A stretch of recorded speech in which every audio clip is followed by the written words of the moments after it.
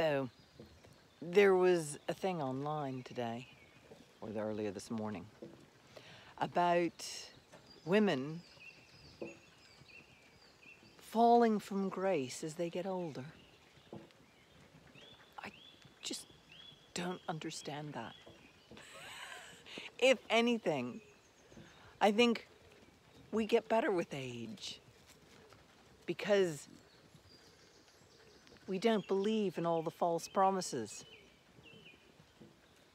We've learned that life is what you make of it, what you believe in it, and how you treat others and how you treat yourself.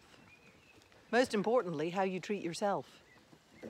Respect and enjoy your own company. And you'll never be lacking in friends. Isn't that right?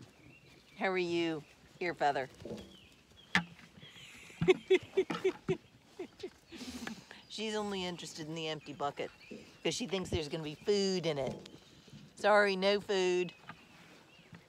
But all these women were being asked to show their hair and to say their age.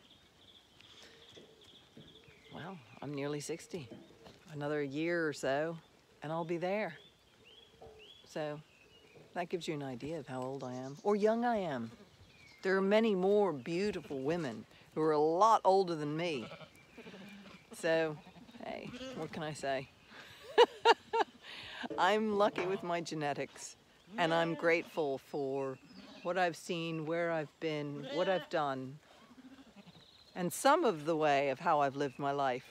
There are things that I regret, but that shaped who I was and who I became. It's raining on me. Anyway, that's enough of life's philosophies of an aging old lady this morning as I wait for my sheep to finish eating their food. And this person is still looking for attention. She was asking me to scratch her head. She was bumping the back of my leg. So I've obliged her. Isn't that right? I've obliged her. Scratching her head. She kept rubbing her head on my back of my legs. Okay, so I think I'm gonna go in for breakfast, or herd the sheep out of the yard first, and then go in for my breakfast.